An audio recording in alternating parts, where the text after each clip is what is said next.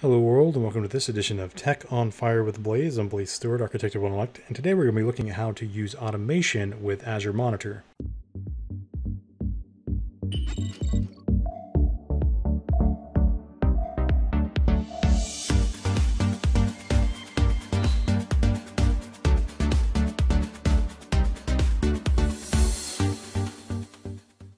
Hi guys, today we're going to be talking again about Azure Monitor and how you can use this for monitoring Azure as well as responding to events that happen in your Azure environment. Today we're going to be extending Azure Monitor, looking at how you can use it to invoke automation that is integrated with Azure Monitor so that you can do things on Azure. So first we're going to do a quick review of what Azure Monitor can do, and then we're going to go right into the Azure Portal and set up some automation just using some tools that are readily available in the Azure Portal. So just a quick review of what Azure Monitor can do. Azure Monitor is a solution for monitoring things deployed to Azure. That could be VMs, web apps, or other services that you have running on Azure. It can also monitor Azure itself. So you have all of this telemetry coming out of all these different resources into Azure Monitor. Then Azure Monitor can perform a lot of different tasks on that. It can do things like monitoring, obviously. That's building things like dashboards. It can look at things like logging, which we're going to be looking at in a future video. It can do alerting, which we looked at last week, and it can also do various kinds of automation, and that's the purpose of today's video, where we're going to be looking at how you can use Azure to do automation. It looks very similar to how you can do alerting, but there's some nuances and some extensions that you need to be aware of for doing this. So Azure Monitor is a triggering mechanism for triggering automation jobs that exist in the context of Azure or off of Azure. And there are a couple ways that you can do that. So you can have Azure Automation Runbooks. Automation Runbooks are basically scripts that you can run on Azure to do various kinds of things. So this could be like a PowerShell script that will turn on a VM or turn off a VM, or update some kind of database, or add something to a log, or anything that you could automate with PowerShell is something that you could probably trigger through Azure Monitor and then have it run as an Azure Automation Runbook. It also supports Python as well. So you can write scripts in both Python and use the Azure SDKs to do things on Azure, or you can just simply use PowerShell scripts, and there's a whole lot of plugins there inside of Azure Automation for running PowerShell scripts there. You can also trigger things like Azure Functions. Azure Functions are on top of Azure Web Apps or Azure App Services so that you can write serverless code and then have that triggered by Azure Monitor, and it will be able to invoke those functions, and it can do any number of things that you can do with an Azure function. Then you can also use ITSM solutions with Azure, and an ITSM is an IT service management. This is basically for managing things like help desk tickets. So if you have an ITSM solution, you can plug that into Azure Monitor, and then you can automatically generate tickets for people to respond to. So if there was something that you're monitoring with Azure Monitor, and say there was a fault and it had a severity of say 0, and you wanted to work with that, then you could go into the ITSM solution and connect that up to Azure Monitor, and then have it automatically generate a ticket, and then your IT help desk or your engineers can respond to whatever event is going on in your environment. You can also run logic apps from Azure Monitor. Logic apps are the serverless model for building out various kinds of integrations on top of Azure or outside of Azure. It's really designed for building workflows in a visual designer.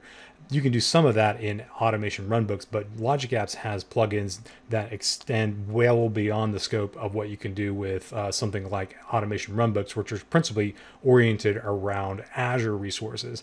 Logic Apps has a whole suite of plugins for various kinds of things like SAP. It can integrate with different kinds of storage options and databases. It can also be triggered by Azure Monitor or through webhooks or any other number of things like that. So it's a very rich ecosystem for building out basically workflows for managing things on Azure. And lastly, you can hook into webhooks, both secure and unsecure webhooks on Azure. Now, it does have the ability to choose between a secure or an unsecure a webhook, and an unsecure one would be one that's just on the HTTP protocol, and one would be on the HTTPS protocol. And the amount of telemetry it sends to that webhook will vary depending on what you're doing with that webhook and if whether or not it's secure or not.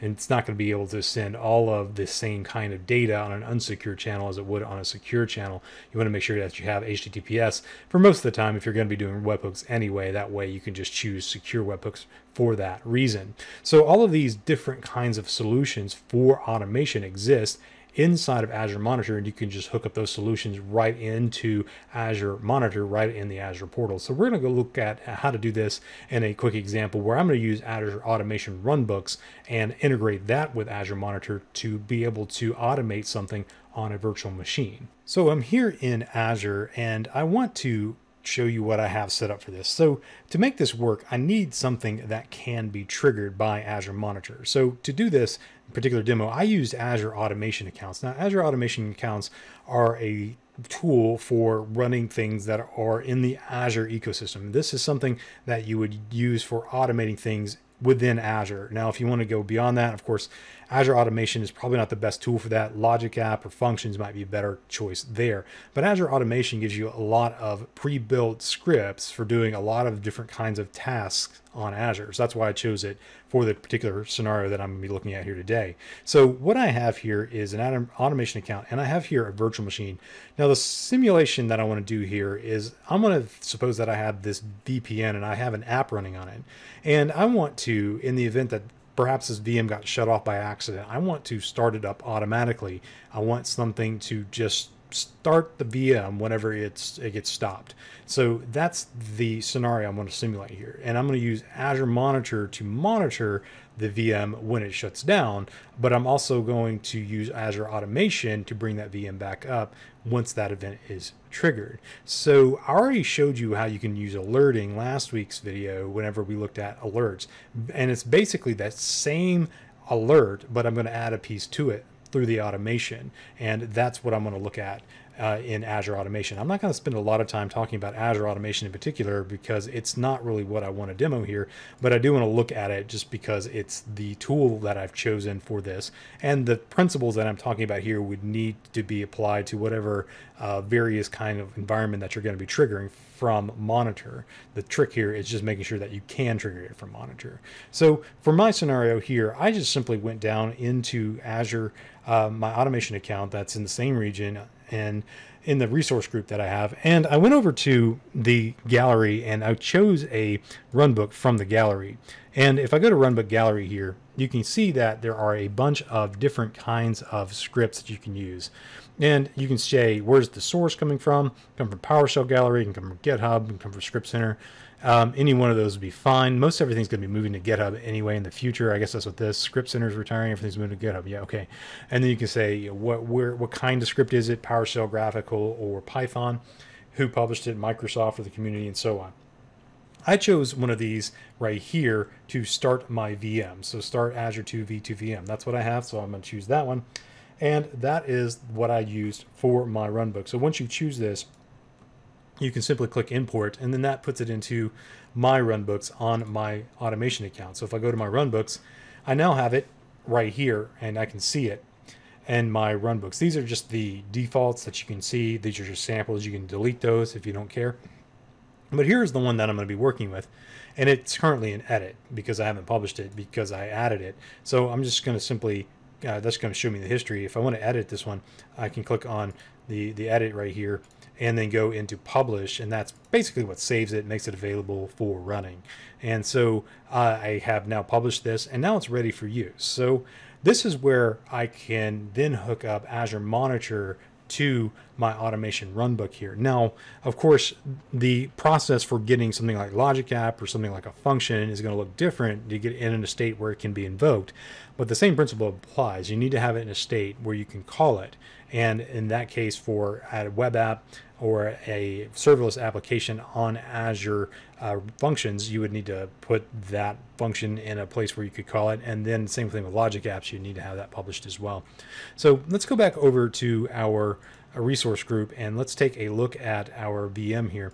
And the VM is going to have a couple of alerts connected to it. Now, the alert that we looked at last week was one that was simply doing some kind of job to alert me when the VM got turned off and deallocated, and that basically sent me an email. And that's still what I want to happen, but I want to automate it so it comes back up. So I'm going to basically just use the same event to trigger the same to trigger the alert, as well as trigger the automation runbook. So if I'll come down here, you can see actions. The criterion up here, the condition for it, all that stays exactly the same. Down here under actions, last week I set up this Blaze group email group for notifications. Now I want to extend this by adding a script to start the VM up, and that's what I did right here in this action name. So let's go over here to manage the group, and I'm just going to drill down into this one right here, and I can turn it off and on. I'm going to create a new one just to show you what this process kind of looks like. And if I was to go into this one, I can just say test 1 2 3 and go over to notifications. I can skip this altogether and go straight to actions. I could also put notifications and actions on the same event and have them fired at the same time. I have them separately because I was demoing them separately. And here's where I can choose the kind of integration I want to use. And so I notice I have Automation Runbooks, Azure Functions, ITSM, that's your IT service management. And here's my logic apps, and here is my webhooks that I can use there. And so if I went into Automation Runbooks, it's going to ask me, do I want to use a built-in runbook or a user runbook? And then I can pick the subscription and then the automation account, and then choose the runbook that I want to use. And here's where I can configure the parameters here. This is my resource group name and the VM name that I'm using for this particular one. I've already gone through this process, so I'm not going to do it again, but basically the logic is the same, the process is the same if I was going to do it for brand new runbook. And once you have that saved, you'll see it show up right here underneath the actions. So I didn't have to write any code for this. I just used one of the available scripts out of the gallery.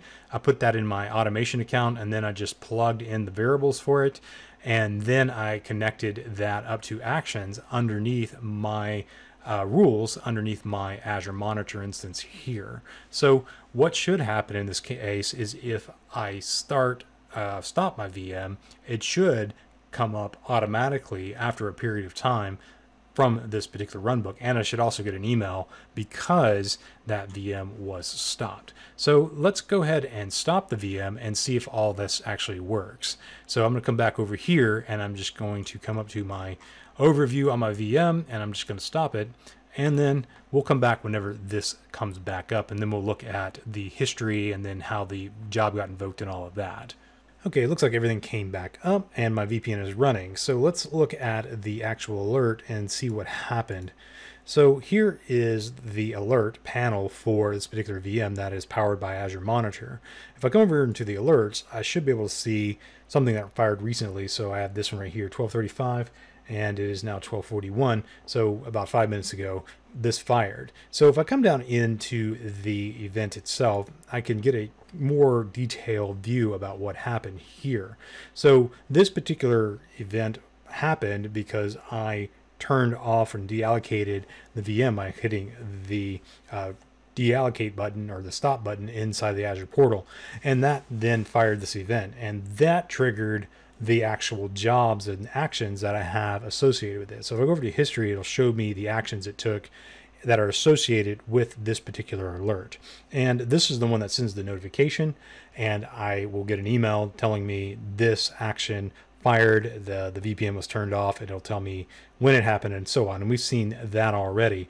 This is the one that fired whenever I turned it off and it triggered the automation runbook. So if I go into this, it's just going to show me the settings for this particular action that I have here. And I can just see it and see the settings for it, and it's just an automation runbook, and there's the script I have associated with it. But if I wanted to see the history of the actual automation runbook, I can come over here to automation account, and I can click on jobs, and this will show me the run history for the jobs that ran with this one. And this is the one that looks like it was associated with it right here.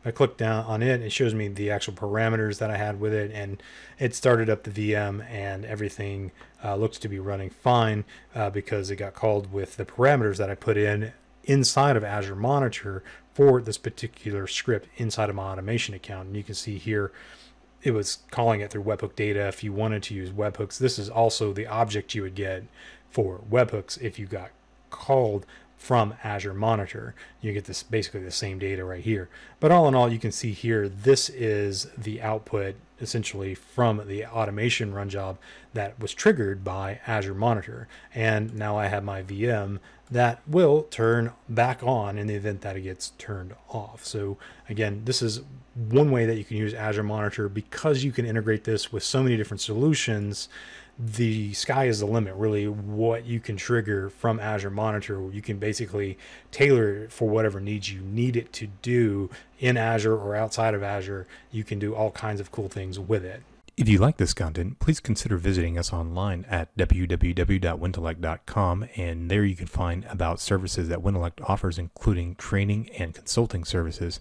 Also, please consider subscribing to this channel by clicking on the subscribe button and clicking the bell icon to get notifications when new content becomes available, and also comment down below. You can also follow me on Twitter at @TheOneMule, and also follow Wintelect on Twitter at WintelectNow or at Wintelect. We are constantly posting things about Azure-related technologies and things related to software development. You can also reach us by email at consulting@wintelect.com. Until next time, thank you.